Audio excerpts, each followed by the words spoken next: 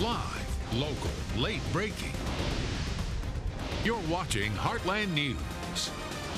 As we've shown you, the Mayfield tornado caused many families to lose everything they owned. For one Murray State student, that included his best friend, and he has been searching ever since. Sheree Honeycutt has the story.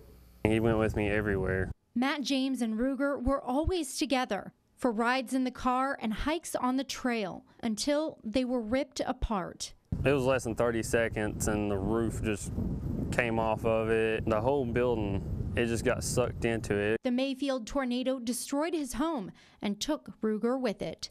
It just ripped him out of my arms, and then the next thing I know, I'm in the air, and it all happened in a blink of an eye. When James couldn't find Ruger, he decided not to give up hope. We don't feel like he's dead. For the past week, James, his family, and members of the community have been on the hunt, putting up flyers, posting on social media, and keeping an eye out. We're trying to do everything we can to get him back, and hopefully we will.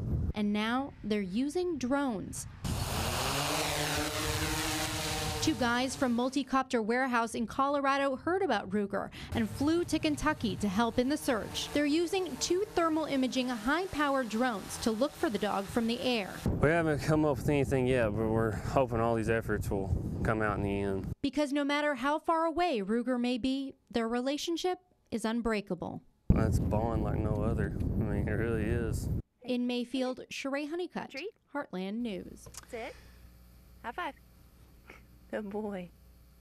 So if you think you may have seen Ruger or want more information on his search, go to our website at KFES12.com. I also put something on my Facebook page. It's already been shared about 240 times, but you can go there as well to help out.